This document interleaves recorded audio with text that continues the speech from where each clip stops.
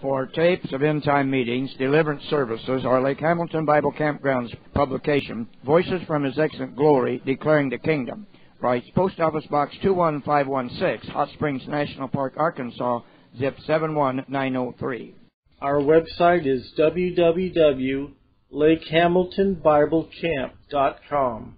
There are many free audio files there. It's like going to Bible school at home. Thursday evening, June the 24th, 1982. Summer Family Camp Meeting being held at Lake Hamilton Bible Campgrounds, Hot Springs, Arkansas. Frank Hammond is the speaker of the evening. Aren't you thankful for a camp opportunity like this? Thankful to the Lord for such a provision, because it's truly true that there are very few opportunities like this around the country. I've crisscrossed the country many times in ministry, but there are few opportunities today where there are a camp situation where you can come together and get concentrated ministry over a span of days. And it's heartening to know how many ministers and church leaders are having the opportunity to come into places like this to get deliverance and to learn more themselves about the ministry of deliverance. You know, we've seen that this is one way to accelerate the ministry of deliverance. When you get the pastors involved in it, you get the whole church involved in it. Praise the Lord. And it's something that God is doing. I believe that He is hastening the preparation of the bride. And we know that more and more churches, when we first started out, there were not too many churches that were really open and understanding about the ministry of deliverance. There are still pockets of resistance around, but the Lord's breaking that down. And more are coming in to realize that they've got to have it. It can't be done without deliverance. It's just a part of the total ministry that Jesus wants His church involved in. He said we were to do what He did. We can't improve on His formula. And He went out, He preached the gospel, He taught, He ministered healing, He ministered deliverance. All that the people needed, Jesus brought forth. And we have the same ministry that He had. Of course, the deliverance ministry is the garbage detail in the work of God. It's getting rid of all the rubbish and garbage. But I'm thankful to have a part on God's garbage truck. Amen. Thank the Lord. Amen. It's a rewarding ministry. So God, it just moves there. We never know where the fruit of our labors are going to end up. Just like you who are here, you will take what you have received in many different directions, and the waves of blessing will just move on and on and on. Now, I want to continue tonight sharing with you in the vein that we've been sharing in some of the other services. What we're really doing, we're on a warfare mission, where they send out a squad once in a while that their mission is to search out and to destroy. They search out the enemy and then destroy the enemy. And we're on a search ministry this week as we search out the enemy, where he has infiltrated the ranks, where he has come into our own lives, so that we can know where he is and what he's doing for the purpose of getting rid of the enemy and destroying the works of the enemy. The approach that the Lord has given me for these services is different than I have ever ministered before, and I'm enjoying the refreshing approach to the ministry of deliverance. As I was ministering a while and in a group deliverance up in Pennsylvania, the Lord gave me the format of this as I delivered the people. He said to minister to the people for breaking the chains of bondage off of the total man, off of the soulish man, off of the physical body, and off of the spirit man. And so God just began to give me discernment in those particular areas. And then after I got back home, for these past 3 weeks, I've gotten to be back in my church for the first time in 3 months.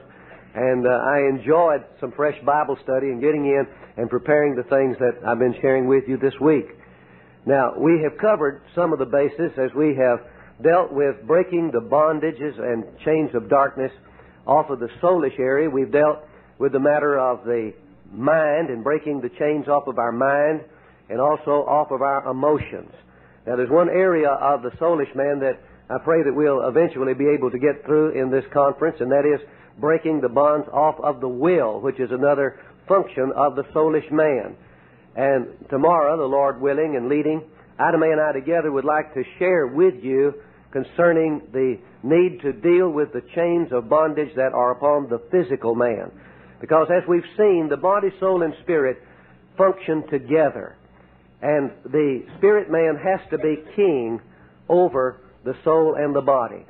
If we don't have it that way, then we have problems. We are in a spiritual drought that we need to be delivered from. So God is showing us how that all of these areas are to be set free. You see, when we were saved, when we were born again, we experienced a new birth, and God's Spirit came to take residence in our spirit. And our spirit, which was dead, was made alive by the quickening of God's Holy Spirit. And then after that, most of us have received, I think about 20 people last night, received the baptism in the Holy Spirit here. And that means that when you receive the baptism, you're not only alive, but you're also empowered. And you are empowered to do the work of God. It says in Galatians 5 that if you live in the Spirit, you should walk in the Spirit. We ought to walk in the Spirit. We ought to be led by the Spirit of God in everything we do. Saints, I appeal to you to press on in the work of God and what God has made available to us. So many believers in this day and time are living substandard spiritual lives. There is so much potential that we have not come into. There is so much spiritual inheritance that we have not ever received. You know, Israel was given a vast inheritance, and they really went into warfare and they took a large part of it. But if you study the scriptural reference, they never have yet come in to the full boundaries of their inheritance that God promised to Abraham. Of course, that is still in the working and is to be done before the return of the Lord. But the same principle is true. God has marked out a vast inheritance. Jesus died to provide a wonderful spiritual inheritance for us, something that embraces the whole being. Paul expressed it in 1 Thessalonians chapter 5 and verse 20. Let's read verse 22. He says, "Abstain from all appearance of evil, and the very God of peace sanctify you wholly," or completely, "and I pray God your whole spirit and soul and body be preserved blameless unto the coming of the Lord Jesus. Faithful is he that calls you, who also will do it." That's 1 Thessalonians chapter 5, verses 22, 23, and 24. God wants you to be preserved blameless. He wants your whole body, spirit, soul, your total being preserved in the ways of the Lord until the coming of the Lord. God has that goal for you as an individual as well as for the total body of Christ. So we press on in that battle to get victory in our body, soul, and spirit man. If the soulish man is leading, then all you have is a soulish Christian. He's doing things by his mind and his emotions. If you have a man that is controlled by his physical appetites and the desires of the flesh, you have a carnal Christian. And neither one of them are living fully to the glory of God. It's the spiritual man that's living for the glory of God. Everything that he does, everything that his body is involved in, he knows that his body is a member of even the very body of Christ. He is identified with the Lord. He knows that his body was purchased by the blood of Jesus. It really doesn't belong to him to do with it what he wants to. And so his body cooperates with the Holy Spirit and the spirit man that is in him. And his body is for the glory of God. As Paul says, glorify God in your body, which is his. So God's not only interested in our spirit man so that we will go to heaven when we die, but he has a purpose for us here on life, in this life. And that purpose cannot be fulfilled until we are serving him, body, soul, and spirit. The spirit man leading in that way. Now, will you turn with me to 1 Corinthians chapter 2, and let's look at a few verses here to help us appreciate the value of what God has made available to us by quickening our spirit and making us spirit men. In 1 Corinthians chapter 2, let's begin reading in verse 12. He says, "Now we have received not the spirit of the world, but the Spirit which is of God." What's the name of that Spirit which is from God? The Holy Spirit. He said, you haven't received a spirit of the world, but you've received the Spirit of God, the Holy Spirit, that we might know. Now, he's going to tell you some of the benefits that come to you because you have the quickening and the empowerment of God's Holy Spirit, that you might know the things that are freely given to us of God. Through the Holy Spirit, we have access to a knowledge that the world does not have access to. The world is intent upon gaining knowledge. The whole philosophy, which is really a religion of humanism, says that man is the answer to all of his needs. That man is increasing so rapidly in knowledge and in understanding of the material world that he is going to be his own Savior and deliver mankind out of all of his many problems and dilemmas. That's just another one of the big fat lies of the devil. There is knowledge that is of the world, but there is a knowledge that is of God, which is the superior knowledge, and only we who walk by the Spirit of God will understand the things of God. Verse 13, which things also we speak, not in the words which man's wisdom teacheth, but which the Holy Ghost teacheth, comparing spiritual things with spiritual. Paul says, as I impart to you, I cannot even use the vehicles of man's wisdom to convey to you the truth that is in God. I have to use the very resources of God and His Spirit. Verse 14, but the natural man, that is the unspiritual man, receiveth not the things of the Spirit of God, for they are foolishness unto him. A man who is unspiritual, a man from the world, walk in a meeting like this, and he said, what a bunch of idiots sitting around involved in something like that when they could be out there having a good time. See, he doesn't understand the things of the Spirit of God, and they are foolishness unto him, neither can he know them because they are spiritually discerned. See, we have the opportunity to understand and know things in the spirit realm. See, you can't experience the things in the natural realm without being born into the natural realm. When you're born into the natural realm, through your physical senses, you're able to explore and understand and appreciate the natural order of things. But you can't understand the things of the spirit realm. It's a whole different kingdom. It's a whole different realm. And the only way that you can begin to explore that realm is to be born into it, just like you were born into this natural life. And when you're born of the Spirit of God, you are born into the spirit realm, and then you are made alive and quickened that you may perceive and that you may appreciate the things that are in the spirit realm. So we have such tremendous potential in the Lord for growth and development. But he that is spiritual judgeth or discerneth all things, yet he himself is judged or discerned of no man. The man who is spiritual, he has an insight into everything that's taking place. You know, the carnal man, the natural man out there, he's sitting out there trying to figure out, well, what in the world is going on? You know, he's trying to diagnose everything. But as we walk in the spirit realm, as we see the operations of God's Holy Spirit and His angels, as we see the operation of evil spirits and all that they're doing and the warfare that's going on in the spirit realm, we come in to an understanding of what is going on planet Earth.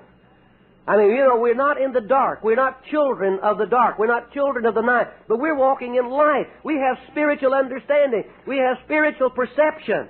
Glory to God. Isn't that wonderful? Isn't that blessed that we have that privilege? And so we can discern all of this, but other people can't figure us out. They look at us and they scratch our head, and they're on the outside looking at us and say, boy, those bunch of kooks. I just can't figure them out at all. Well, that's what He said. For who hath known the mind of the Lord, that He may instruct him? But we have the mind of Christ. Praise His name. Now, as we talk tonight, I want to go on into the area of the spirit man and the need for the deliverance of the oppressions that move in upon the spirit man and the discipline of that spirit man within us. Now, we come back to that old dirty word, discipline. Everything about our spiritual lives require diligent, persistent discipline. Unless we are disciplined, we will never be able to go on into our full inheritance and to really appropriate all the blessings that Jesus Christ died that we might have when He went to the cross. So as we begin to discipline the spirit man, we find that we have to begin to mature the spirit man. Because we learn that when the spirit man in us is formed, it is as a baby. It's described as a new birth. Well, when something is first born, it's a baby, isn't it? But it has potential, doesn't it? It has the potential to grow and to develop into spiritual maturity. And so when we are born again, we are born as babes in the Lord. Now, it is through a process of spiritual discipline that the Spirit being in you begins to mature. It begins to be developed. Just like the natural body goes through a growth process where there is the necessary food and there is the necessary exercise for that physical body to grow and to develop and come to maturity. The same process has to take place in the spirit man. The spirit man has to be fed if he is going to grow unto maturity. Now, Jesus himself was born as a babe. He came and took on the likeness of man, and God came incarnate in the flesh when Jesus was born of Mary there in Bethlehem. Now, an interesting thing is said about Jesus in the glimpse that we see of him when he was 12 years of age.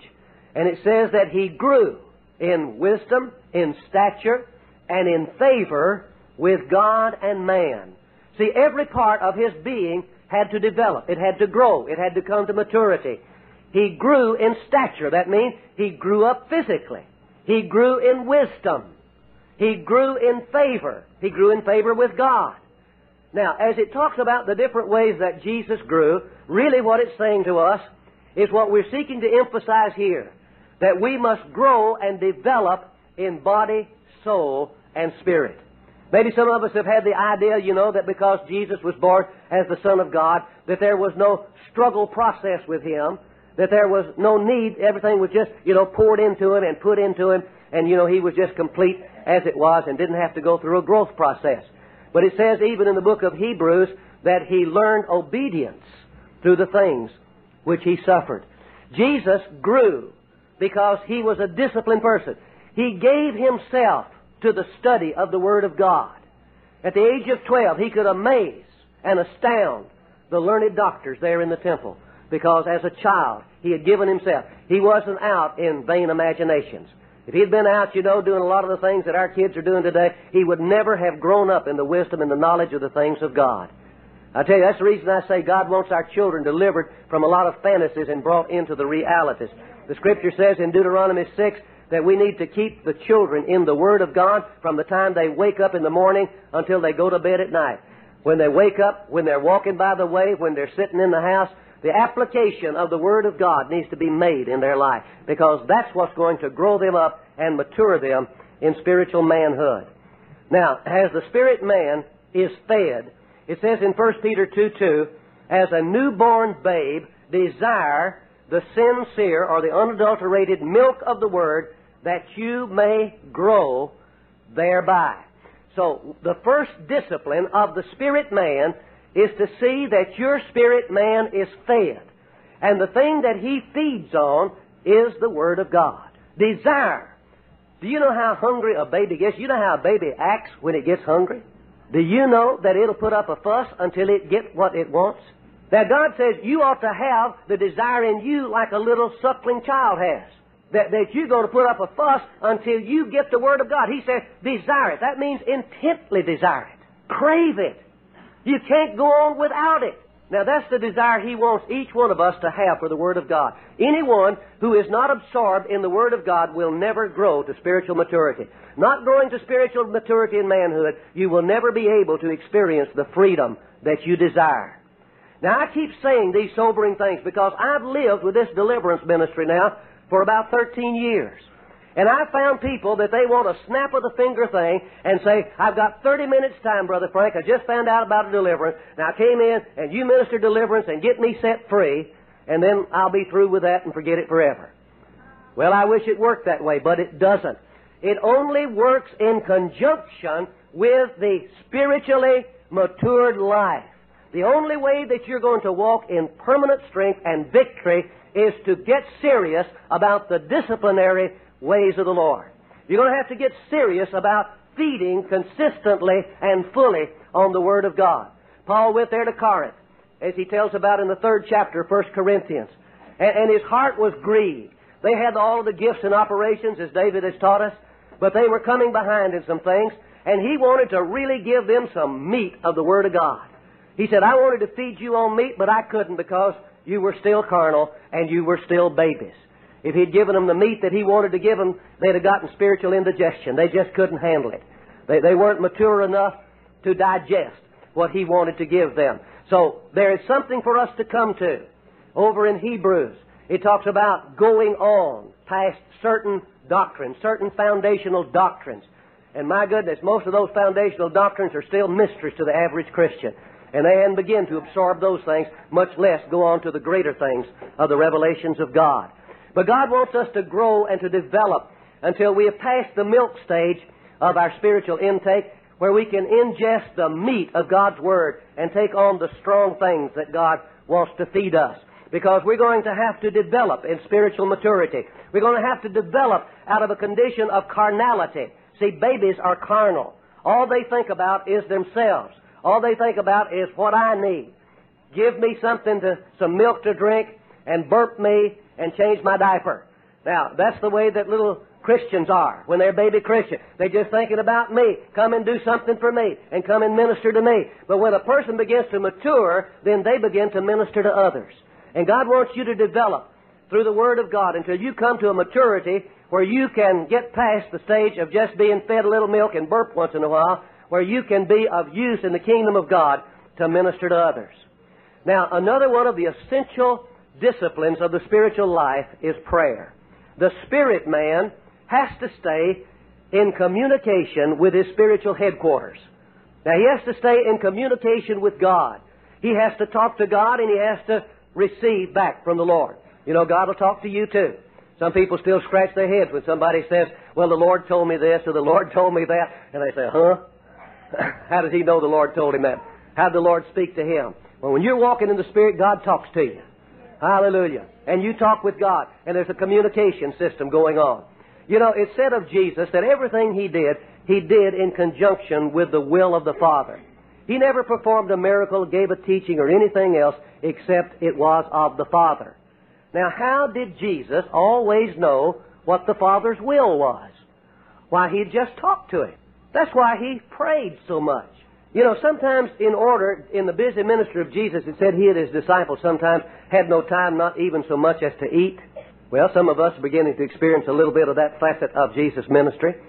But the reason Jesus would sometimes get up a great while before day was so that he could be there alone and have an uninterrupted time of fellowship with the Father. And because he made that a priority in his life, he was able to stay in such fellowship and relationship with the Father that he would never do anything apart from the Father's will. The spiritual man is a man of prayer. If we're to expect to see the things of God wrought in our life, if we expect to see and experience and retain the deliverances that God has for us, I say again, we will not have them apart from spiritual discipline. We will not have them apart from a genuine prayer life. Now, the time to develop your prayer life is not in the moment of emergency. I'm going along all right, and I don't need the Lord today, but here comes the emergency, and the prayer lines want to go up in a hurry. But the time to develop a prayer life is just through the normal flow of our lives' activities as we build up a relationship with Him. You know, pastors want to have a great church, and I remember I used to think, well, how can we have a great church, and how can we have a big church, and all the program and everything. And I'd watch the other churches, and I'd see them use methods and so on, and I'd try to copy their methods in order to have a successful church and a successful ministry. Well, it doesn't come that way. You know, there's a big church over in Korea, Pastor Cho's ministry over there, and they're reaching multiplied thousands and thousands of people in that ministry. And all over the world now, there are churches that are starting cell groups where they meet out in the homes and all of that, trying to duplicate what Pastor Cho is doing over there to have a great, successful, growing church. And Pastor Cho has been saying recently, he said, you've missed the main thing. You've missed the key to it. He says, over in Korea, we have a prayer mountain, and up on that mountain, there are caves. And there are people who go every day and stay in those caves, and they're intercessors, and they're involved in prayer. He says the key to the growth of the ministry in Korea are not the organizations of the home meetings and those things, but the power comes from prayer.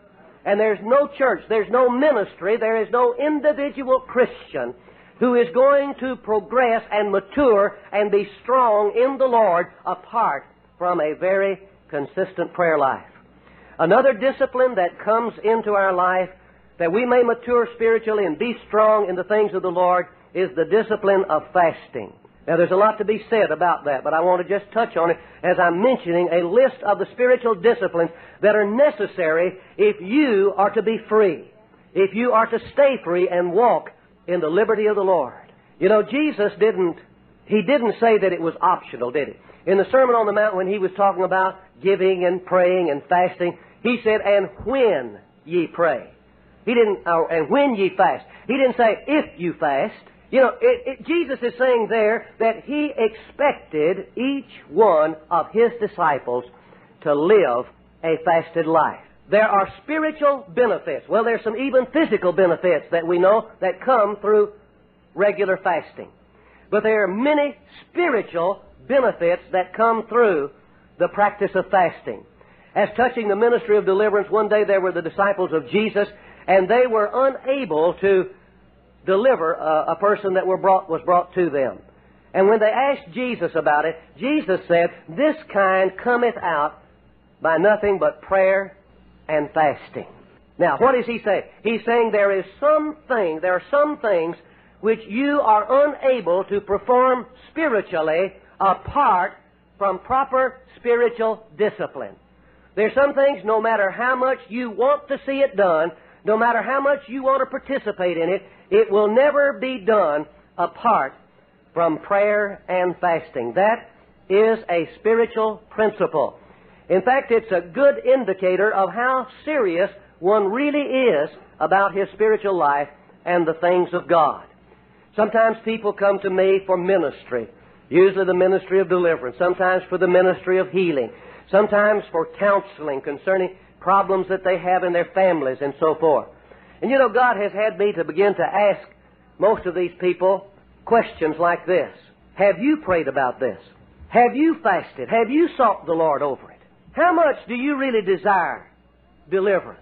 Will you go and fast and pray for 3 days and then come back and let me minister to you?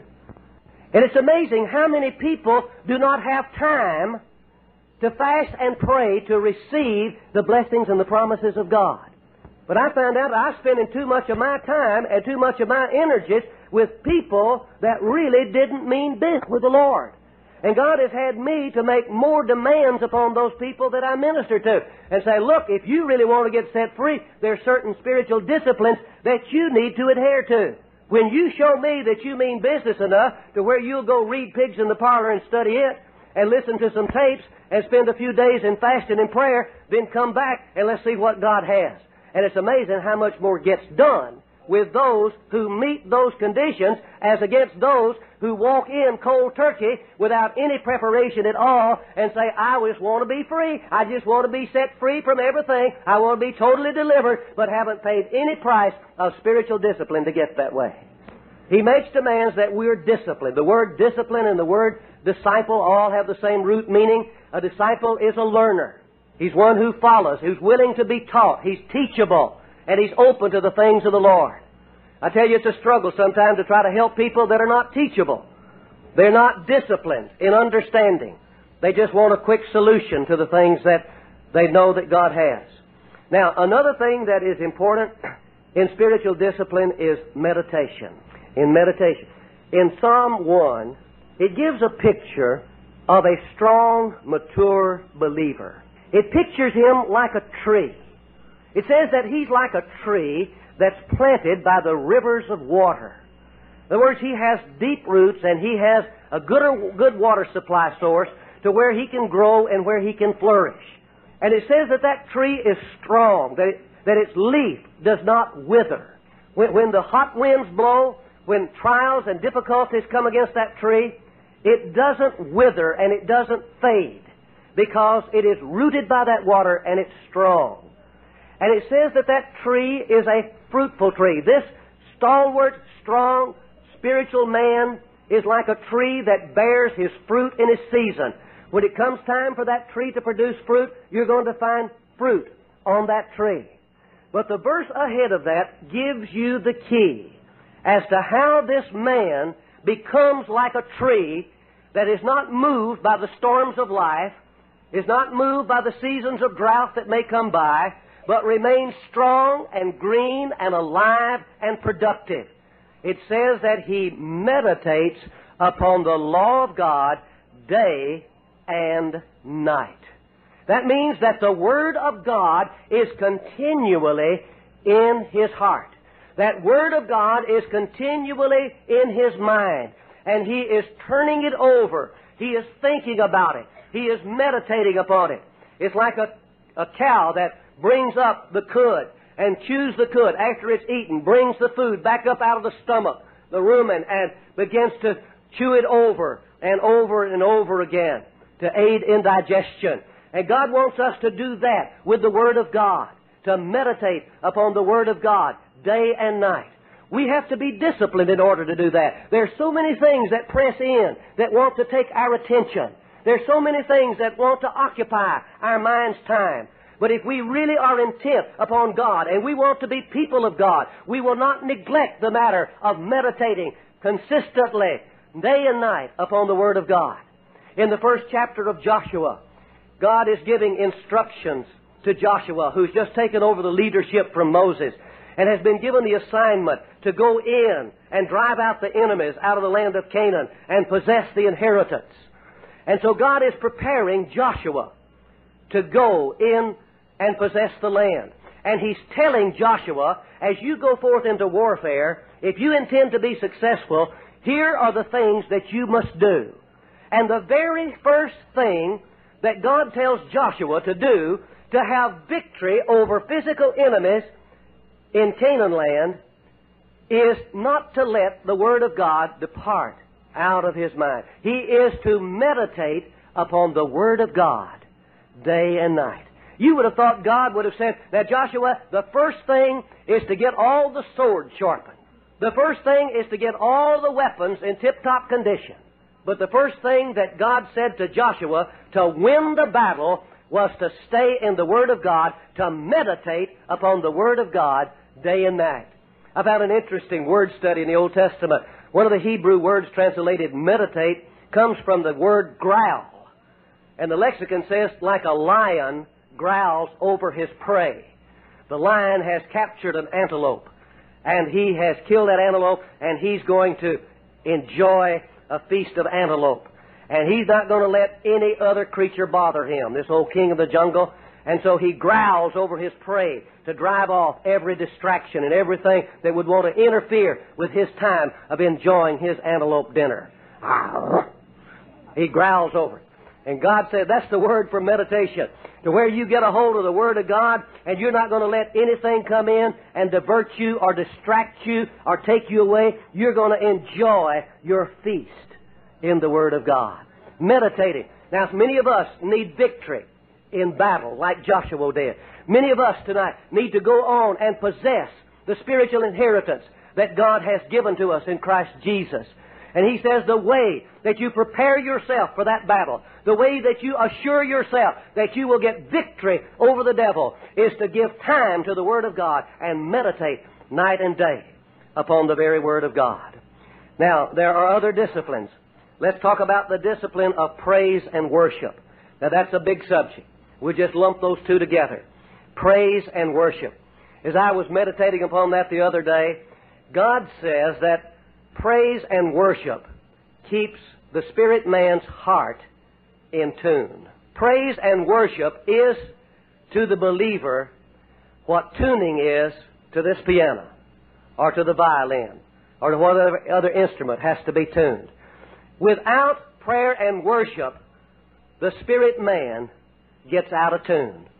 And when he gets out of tune, all that can come out of him is discord.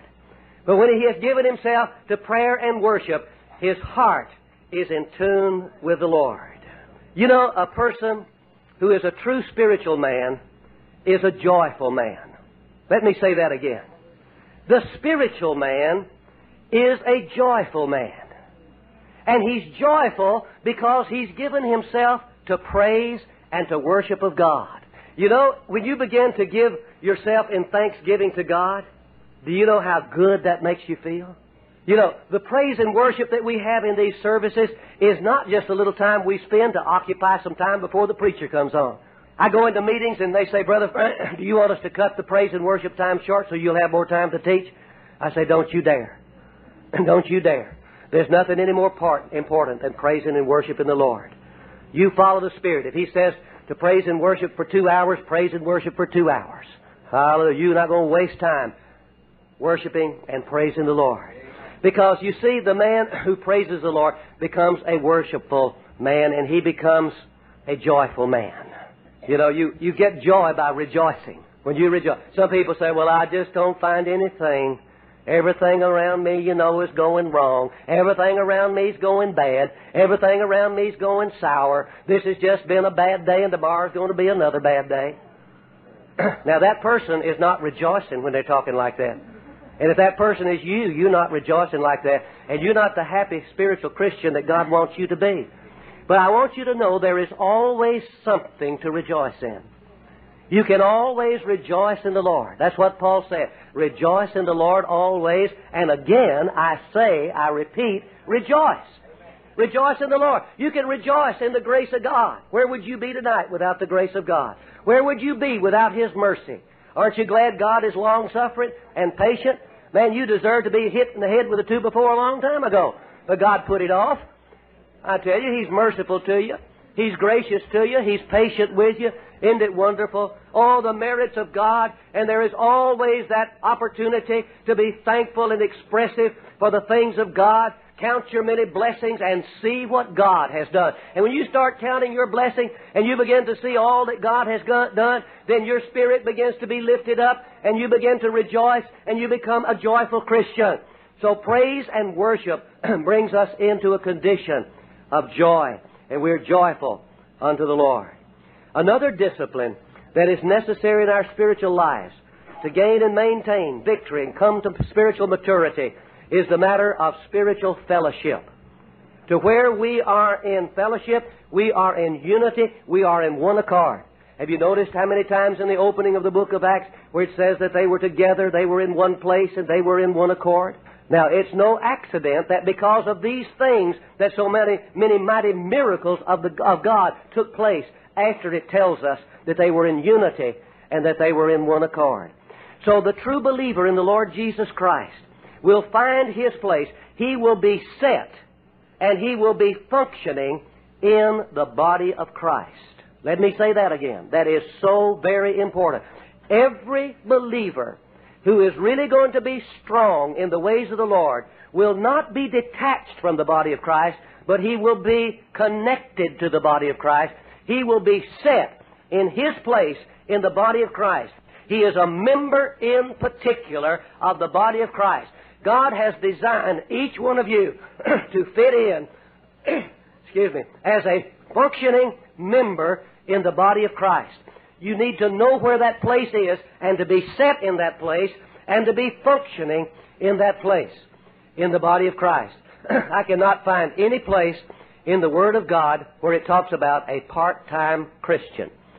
I cannot find any place in the body of Christ, in the Word of God, where it says that we are to be part-time members in the body of Christ. When the body of Christ comes together to function, the Word of God says, "Forsake not the assembling of yourselves together." The true believer who wants to be strong in the Lord will be identified and functioning in the body of Christ. That is imperative. That is absolutely essential. God gives no place for the Lone Ranger to be out yonder doing his own thing. God has created us where we will be together. No man lives to himself and no man dies to himself. 1 Corinthians chapter 12 gives the emphasis upon the body of Christ and how that it says that no one member can say of another, "I have no need of you. I can make it on my own." Neither can he turn it around and say, "I don't need you as well as you don't need me." So, We do need one another in the body of Christ, and that's the only way that we can function. The spirit man, the spiritual man, must be filled with the Holy Spirit. That is absolutely essential.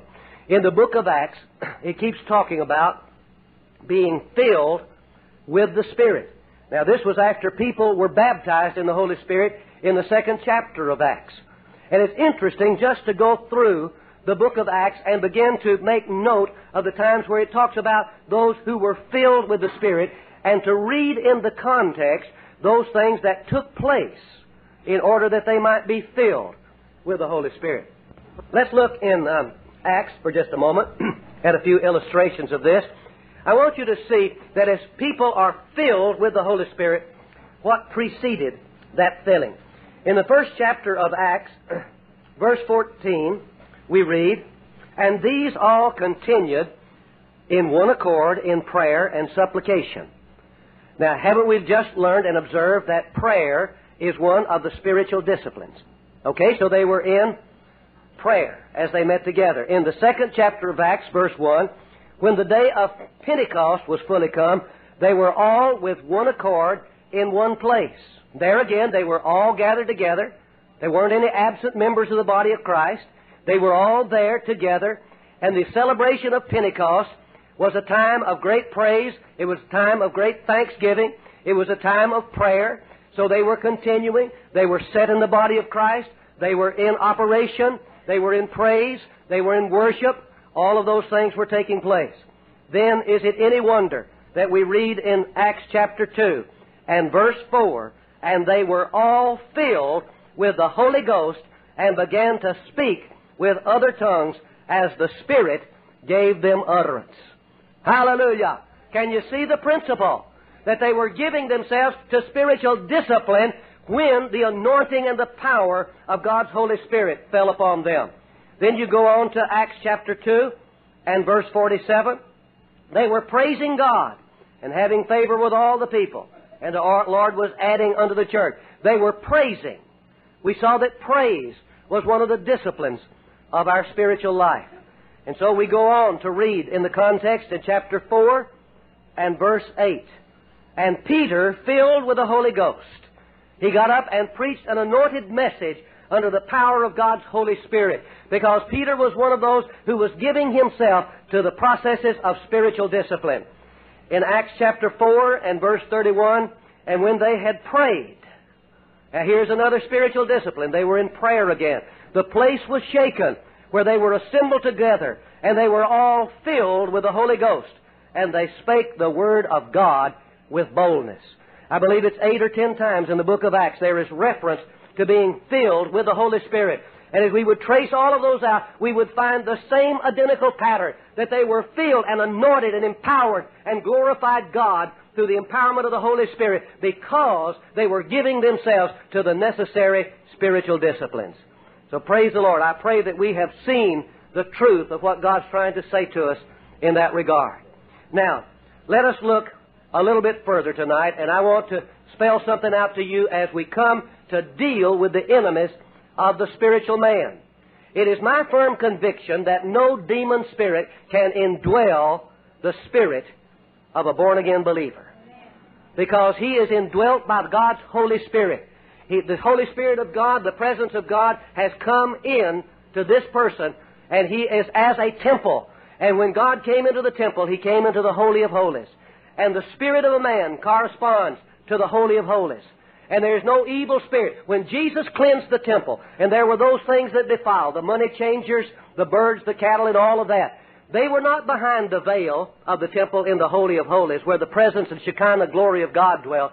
But those creatures were in the outer courts of the temple. And so it is in our life. We're not dealing with demon spirits that indwell the human spirit, but we're dealing with evil spirits that are in the outer areas of our life. They're in our soulish nature, and they're in our physical bodies, is where we're dealing with the devils in our life. Now, the devil knows that he can't get into the spirit man, but he knows that when your spirit man is in full tilt operation, walking in the Spirit, living in the Spirit, obeying the Spirit, not quenching the Spirit, not grieving the Spirit, that he's in trouble. So he's going to do everything he can to stifle the operation of your spirit man. Now, how's he going to do that? He's going to attack the soulish man. And as he attacks the soulish man, then he can keep the spirit man from functioning.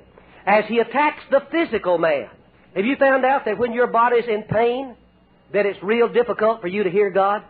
It's difficult for you to be spiritual if lusts are stirred up in your flesh. And so the devil knows that, and he will work against the soulish man, and he'll work against the physical body in order to divert the operation of the spirit man. Now, we're going to talk about a few other things that the enemy brings in to try to stifle and quench the operation of your spirit man.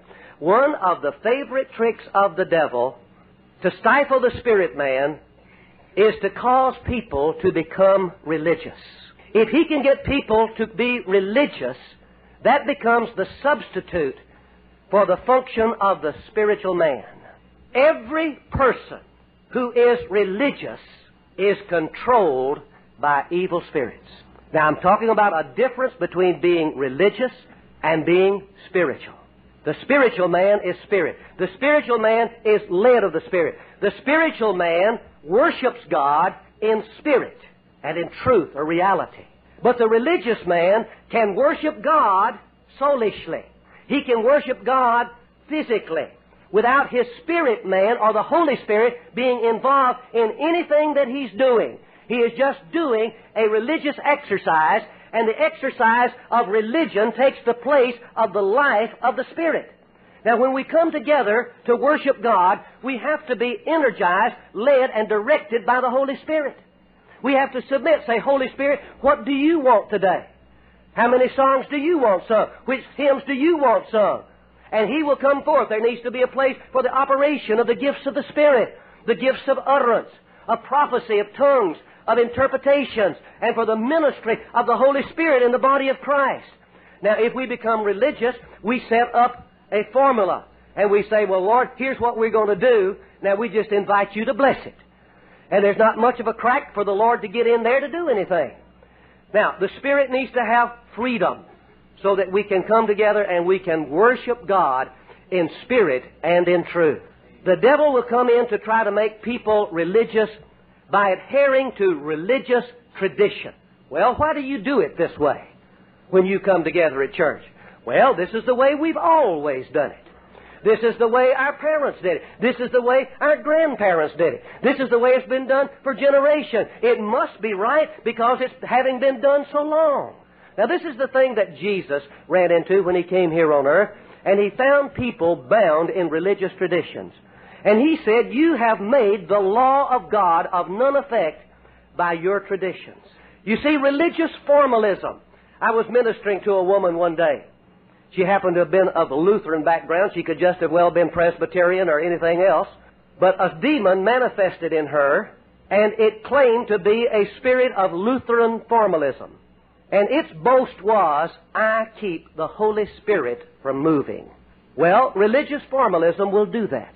It will stifle the Holy Spirit, where the Holy Spirit must have an atmosphere of freedom in order to move in.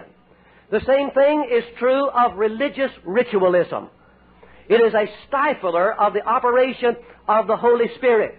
But many people think that they have done their duty to God if they go into a service, sit in a pew, look at the back of somebody's neck, and go through a ritual form of worship.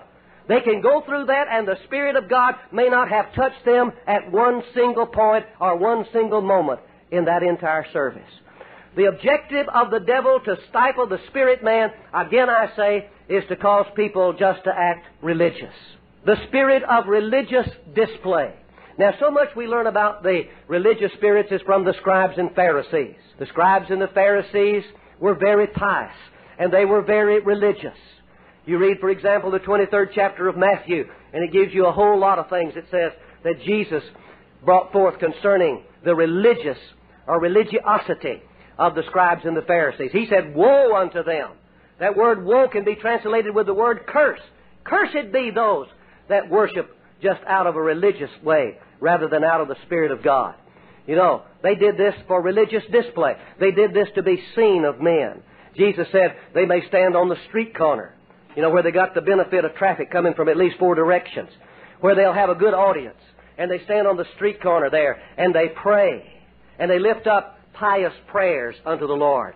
And God says they have their reward. They've got all they're going to get. The attention of man. That's what they were looking for. They get no reward of God. He says that some people, when they fast, He said they want to be sure that everybody else knows about it. And so they go around and they look as hungry as they can. So they'll get some sympathy, and somebody will say, "Oh, you must not have eaten today. Oh, I'll bet you're fasting." And see, they do it to be seen of men. And it says they have their reward. They have all they're going to get. He says some people, when they put in their offering, they send the trumpeter ahead and blow the trumpet and say, "Everybody look this way now. I'm about to do something religious. I'm about to give an offering." He says the person who does that has no reward with God. He got all the reward he's going to get when he got the reward of other men, seeing what he has been done. In too many of our services where we go to minister, there is religious display. People who just put on a religious show just to be seen of men. I know I was in a service not long ago, and some of us were dancing a little bit unto the Lord. And there was one lady who stepped out, and she was a quite portly lady. And she did a whirling dervish thing around the room, and she knocked over 3 people and 5 chairs. Now, she went over and sat down like, boy, did I ever show them how to dance unto the Lord.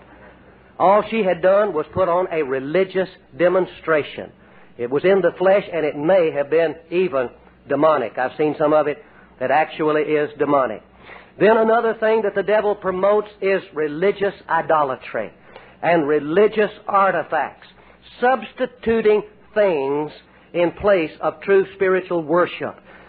I think most of you have gotten away from religious ornamentation, the wearing of certain religious jewelry on your body to let other people know how religious you are. God doesn't judge you by outward appearance, but He judges you by your heart. The Word of God says, don't dress up the outside. That's not what impresses God, and that's not going to impress anybody else spiritually. But adorn the hidden man of the heart. God looks on the inward part, and God sees the hidden man. Then another thing that the devil promotes is religious pride, as we find again in the Pharisees with their Pharisaic legalism. They felt that they were so much better than everybody else because they did things much more religiously than other people did them. As the Pharisee was praying one day, and he said, "I'm so glad I'm not like that old sinner over yonder. Oh, that poor guy over there. Why, I fast and I give tithes and I do all these religious things." But God said it was that sinner over there that was beating on his chest and repenting and asking God to have mercy on him and forgive him that went down to his house justified. But that self-righteous man, he didn't receive any recognition for his religious activity. See, I'm talking about the things that are the enemy of the spiritual man. Religious activity, religious hypocrisy, where you live a double standard. You act one way at church and another way as soon as you get home. You act like some pious little saint sitting up there with a halo on your head, and when you get home you speak ugly to your wife and your children. That's religious hypocrisy. Then there are all kinds of spirits of religious deception. There are doctrinal deceptions. There are false doctrines, and we could talk on and on about many false doctrines that are being promulgated even in our own day and time. There are the imbalances of doctrines. You can take any doctrine and you can just push it out of bounds. There was a time I got involved in doctrines like the doctrine of the sovereignty of God and predestination, and I actually got more Calvinistic than Calvin himself. You can take any good thing and you can just push it and push it and push it till it gets far out. Now, I believe wholeheartedly that one of the things that God is doing today is bringing forth a message of faith to the body of Christ. I believe in the importance of faith. I know that it's impossible to please God without faith. But you can get on faith and you can ride that thing and ride that thing and ride that thing until you've gotten way out yonder in the wilderness with it, son. We have been having to cast demons of faith only out of some people that they have come so absorbed in faith that faith is the one total answer to everything in the spiritual life. And God knows that the devil does that to push us out of bounds so that we will neglect the whole counsel of God. You can't neglect the matter of obedience. You've got to trust and obey. That's the counterpart. That's the other side of the coin of faith. And some people think that you can have faith and achieve anything of faith without even having to do what God tells you to do. And a lot of people are struggling and falling on their faces trying to believe God for things, but on the other hand, they're not doing what God told them to do. We have to have a balanced doctrine. And the devil is trying to get people unbalanced in their doctrines so that he can get them diverted and defeat them in their spiritual life. Then there are all kinds of questions, all kinds of doctrinal questions that come up. You know, sometimes we go and we have question and answer sessions, and we let people ask questions, and it sure is revealing with some people and the questions they ask. You can tell that they're on dead center with some of the questions that they're asking. You know, where did Cain get his wife? Or some foolish thing like that, you know. And they can't go on with the Lord because they can't get an answer to that question. They've asked all the learned theologians, and they've got this theory and that opinion and this thing and the other, and they're so confused and they're so mixed up, and they've just determined, I can't be a Christian and I can't go on with the Lord and I can't do anything till I get this question resolved. And all it's doing, the devil's raised some old question, thorny question in their life just to get them sidetracked and get them locked in so they can't go on with the main business of growing in the Lord and serving the Lord. Well, there are spirits of deception that cause people to become self-righteous and feel like they're the only ones that's right. There are false teachings that come forth that people become defenders of the faith. You know, defending their doctrine. You know, here's my doctrine. All right, so they lift up their doctrine and somebody takes a swipe at it. You know, they're trying to knock their doctrine down. So they have to prop up their doctrine. And so they get all locked in. All they're consumed with, this is my doctrine. I'm going to defend that doctrine. I'm going to keep that doctrine. Nobody's going to change that doctrine. And there are forces at work in the body of Christ right now causing division and strife and confusion throughout the body, just trying to uphold some kind of a doctrine that they want to uphold and prove that they're right. And that's only the work of the devil to bring strife and division and confusion into the body of Christ. That's all it's about. It's all that it's about. You know, I was ministering to one fellow one day, and he was all in this doctrinal obsession thing, you know. And the demon came out of him, and as it came out, that demon said, if I go, who will defend the faith? He was a defender of the faith spirit. And you've seen some people that's got one of those. Now, a few more things I must mention. Things that hinder the operation of the spirit man. Guilt and condemnation. You know, the devil wants to rob you of the understanding of what Jesus accomplished for you on Calvary. He wants to rob you of an understanding of the grace of God. When God saved you, He forgave you. Your sins were erased. God doesn't remember your sins, your past sins, after He's forgiven you. You won't face those things in judgment because God has covered them with His atoning blood. Whoever confesses his sins, repents of his sin, the Lord has promised to forgive that person and even to cleanse him from all of his unrighteousness. See, we are accepted by God not because of our good works, but because of God's good work. Not because of our man-made, accumulated righteousness, but because of the righteousness that was bought for us on Calvary. And so when we are saved, we are forgiven and we are cleansed of our sin. But the devil wants to come along and drag up all of the skeletons out of the past. He wants to dig up the graveyard and bring it past you and say, remember what you did. Do you think God would ever forgive you? Do you think God could ever use you in service after those things that you did back there? Well, you know, that's what the whole church is about. The whole church is just a body of redeemed sinners. Glory to God. We've been redeemed and we've been covered by the blood of Jesus. Sometimes the devil gets us to look and say, well, he committed that sin. I never did do that one. Now, that makes me more righteous than he then. No, all of us were unrighteous. All of us were dead in our trespasses and sin, and we're all in the same boat together. I don't care what sin he committed or what sin I committed. It took the blood of Jesus to atone for every one of them. Now, when God forgives you, accept that forgiveness. The condemnation that keeps rising up and the guilt over past sins that you've repented of and confessed and received God's forgiveness from, when those things are paraded back from you, that's not God presenting them to you. That's the devil presenting them to you.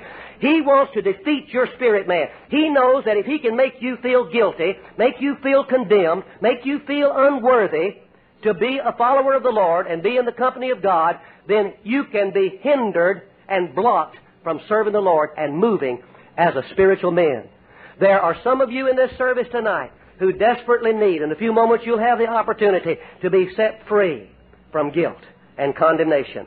There is therefore now no condemnation to those that are in Christ Jesus, who walk after the Spirit, no, walk not after the flesh, but after the Spirit.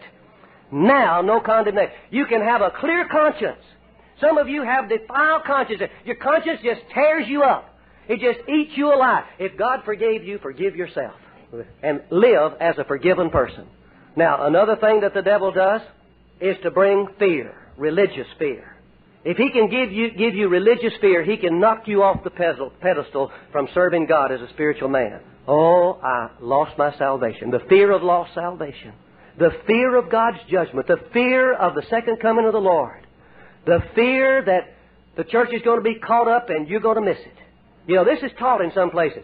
Suppose the Lord comes on Friday and you weren't in service on Wednesday. Sorry, you blew it. No matter how you live prior to that, it's got to, and that ministers fear. A lot of religious fears are being taught. Some people have a fear of what I call ultimate rejection. That, they serve the Lord, they love the Lord, they're faithful to the Lord, but they have this haunting fear that's going to be like they read over there in Matthew, where Jesus was teaching the Sermon on the Mount, and He said there's going to come the day when those are going to stand before me, and they say, well, Lord, we've prophesied and cast out devils and done many wonderful works, and the Lord's going to say, I never knew you. Depart from me, ye workers of iniquity. And there's a lot of people that have that old religious fear devil on them of ultimate rejection, that after they've lived a good, faithful life all the years for the Lord, that God's going to say to them, I never did know you. Sorry, but the gates are shut against you. You can't get in. Now, another one of those spirits that the devil tries to take people off to divert the spirit man is that old spirit of independence, the Lone Ranger spirit, where they're not submitted to spiritual authority and not submitted to spiritual leadership. You may know of examples where that teaching has been put out of balance, where it's been perverted, where it's been abused, but it's still in the Word of God. God's Word is not imbalanced, and God's Word is not unfair. God's Word does not bring people into bondage. God's Word does not advocate one person controlling another person. But it says there is a place for submission.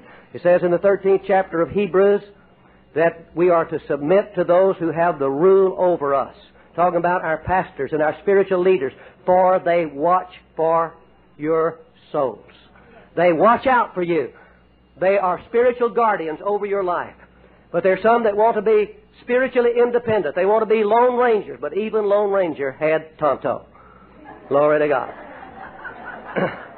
Not joined into the body of Christ, not committed and not functioning in that body. Then there's another whole spectrum that we will not have time to get into, only to mention. And those are the areas which I call spiritual adultery, where the devil can get Christians drawn in to counterfeit supernaturalism.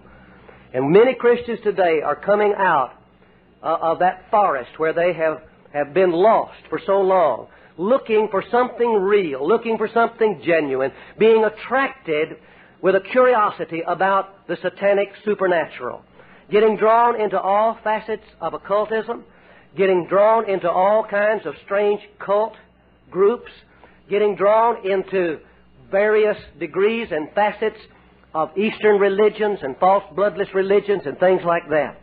Now, these things introduce a direct spiritual poison into the life of a believer. These things are abominations unto the Lord. They are acts of spiritual unfaithfulness.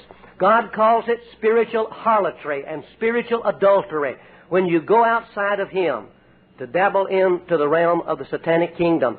And people who have dabbled in those areas invariably have the curses that go along with them. They have the curses in their physical bodies, and they have the curses in their minds, and they have the curses in their hindrances to the flowing and moving in the things of the Spirit of God. God wants us to be spiritual men and to function as spiritual men, controlled by the Holy Spirit, walking in the Spirit, being led by the Spirit, being alive in the things of the Spirit of God. How many of you want that for your life? That's your goal. That's your desire, to be that kind of a spiritual person. Well, here's what we've got to do. We've got to kick out the devil wherever he's got in and brought that hindrance against the spiritual man. Then we have to discipline the spirit man. You can't have your cake and eat it too. If you've had deliverance, you still have to discipline the spiritual man and lead him through those things that we've shown you. So God wants to deliver you, body, soul, and spirit, from the oppressions that would come against you. Well, you feel equal to a little ministry tonight? Hallelujah. Let's take another step in that direction. Let's be free from many of these things that we've talked about and whatever else the Lord will show us. Let us stand, relax. Let's go through a confession and a prayer, set the stage, and receive our help and our deliverance in the Lord tonight. Let's make this confession and this prayer unto the Lord. Lord Jesus Christ, You are my Lord, and You are my King. You have redeemed me and established me in Yourself. I am born of the Spirit of God. I am empowered of the Spirit of God. I desire to live for You and to serve You and to glorify You. I stand against every hindrance to my spiritual man. I'm out of agreement with Satan and all his works. I do not want him, and I do not need him. I take back everything I ever yielded to him, and I give myself fully to You. I purpose to glorify You in each word I speak, in everything I do, in my body, in my soul, and from my spirit. I'm calling upon You tonight in all sincerity of heart and with faith in Your promise that You will set me free. Lord, deliver me and set me free that I may serve You and glorify Your name. In Jesus' name, amen. Praise the Lord. I encourage every one of you to enter in. We do have power and authority over every unclean spirit that has come to indwell you, that it must leave tonight in the name of Jesus.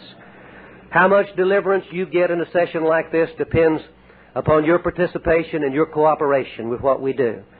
I remind each one of you that it is not I alone that has the spiritual authority to deal with evil spirits. They that believe in Jesus, the signs will follow, and you'll cast out demons, not only out of others, but you can cast demons out of yourself. Right here in this service tonight, you don't have to wait for me to call out any particular demon for you to be free from it. You can exercise your faith, your spiritual authority, and you can speak to it. You don't have to go away from this service, as I've seen some go away, and they say, well, Brother Frank never did call for that demon that I had. The anointing of deliverance is in this meeting tonight, and you can have as much as you want. You are a spiritual warrior. You are in spiritual battle. Don't become passive, but become strong. The Scripture says, stand. Stand against the wiles of the devil. The Scripture says to wrestle against those principalities and powers. The Scripture says that we have weapons that are to be employed. We have to be actively involved in the ministry of deliverance. We have to be actively involved in spiritual battle to be set free. We have joined into battle tonight. We're the army of God, and we're fighting for our lives, and we're fighting to serve God and to glorify Him with our total being. Glory to God. Enter in. Enter in. Every demon I call for, assume that you've got it. And stand against it in the name of Jesus. If it's not in you, it won't come out of you. So don't be afraid to challenge it. Don't be afraid something's going to come out that's not in you. It's better to challenge something that's not in you than to leave unchallenged something that is in you. So challenge it all. I was ministering this one time and told a fellow that in the group meeting. He came up afterward and he said, Brother Frank, you were right. He said, I had one of everything that you mentioned except one thing.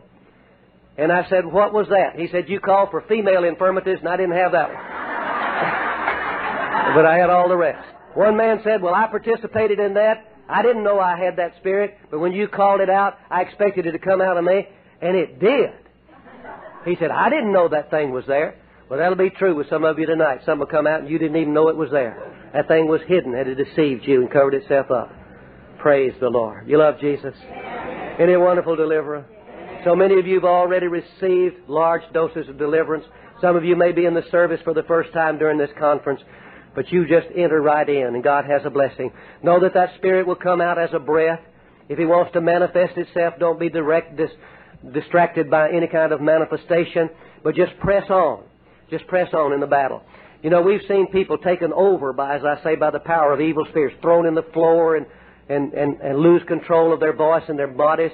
But you know, we found that when those persons will exercise the spiritual authority that they have in the Lord to resist those devils, speak to those devils, command those devils, and command to breathe those spirits out, that those deliverances will take place and they don't have to go through all of that orgy on the floor. Hallelujah. It's good to see the working of God, know how to cooperate with God's Holy Spirit. I'm saying I want you to exercise your spiritual authority tonight. Let's get into all this bunch of old religious devils. Most of us have come out of religious backgrounds. I had to be delivered from all of my old Baptistic spirits. There was a group of us, about 8 preachers one day, and we sat in a circle, and we delivered each other of all of our denominational spirits. Glory to God. So you get rid of yours tonight. In the name of Jesus, I stand against, with the people of God, every religious spirit that hinders the operation of God's Holy Spirit. We have renounced you. We deny you any further place and work in our lives.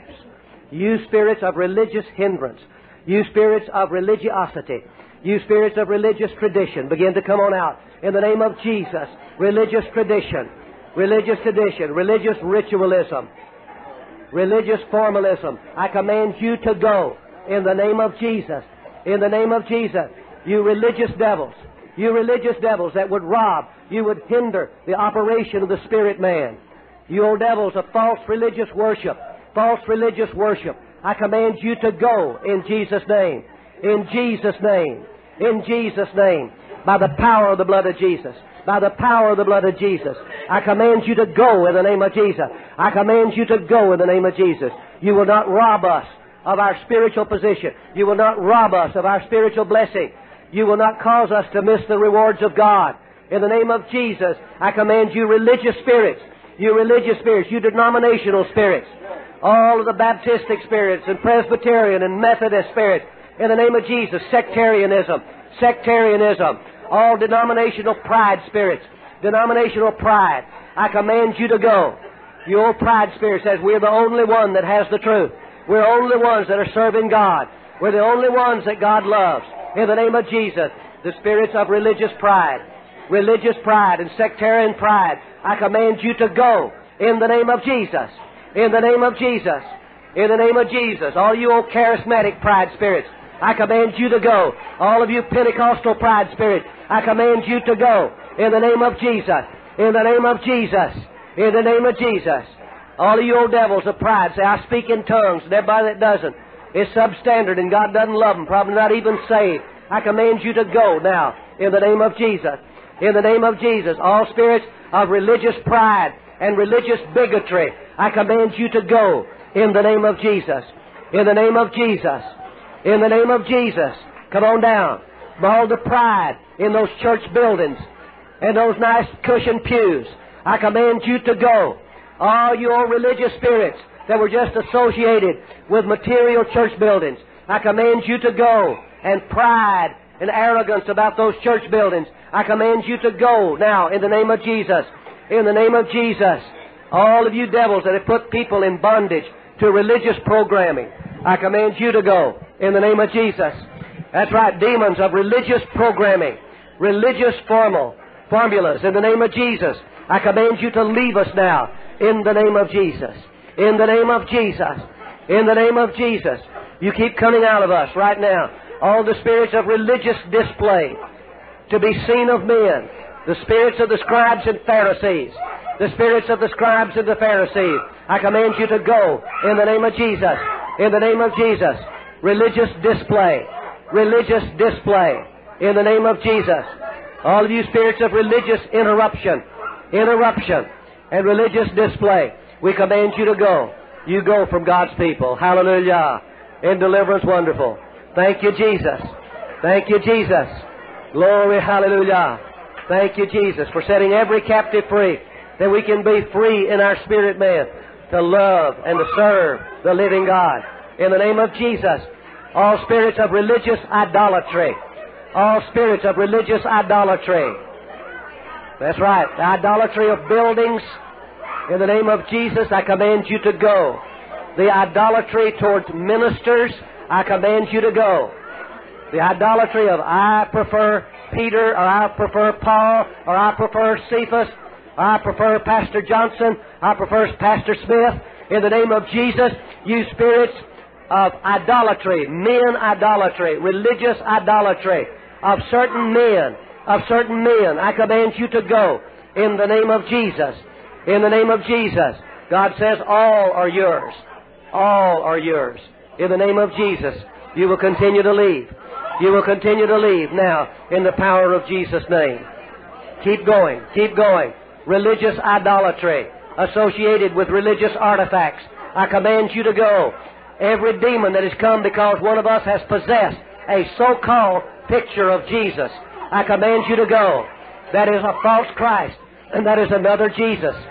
It's not the true Jesus. All spirits of religious idolatry that's come in through images and pictures, I command you to go. God forbids us to have any likeness of anything regarding deity of the Father or the Son or the Holy Spirit. We're not to have any imagery pertaining to the Godhead. And I command every demon, if you've had those things, repent of them, destroy them as soon as you get home. They'll attract demons into your house. They are abomination to God. They are religious idols. In the name of Jesus, destroy all of those religious artifacts. In the name of Jesus, the crucifixes and the crosses and the doves and all of those things we want to wear on that person, get rid of them. They're religious idolatry. They're demonic. They're an abomination unto the Lord. They're religious spirits associated with those things. In the name of Jesus, we command them to go. God's people are delivered. You spirits of religious idolatry, I break your yoke. I break your chains of ignorance and darkness, and I cast you out in the name of Jesus. I cast you out in the name of Jesus. You will go now. Those of you who have been in Roman Catholicism, you may have many artifacts, because that church has many artifacts. The rosary beads and all the paraphernalia, the incense and the candles and the imagery, image of saints and all of that. In the name of Jesus, it's religious trapping, and it has no power, it has no right, it has no approval of God. It's disapproved of God.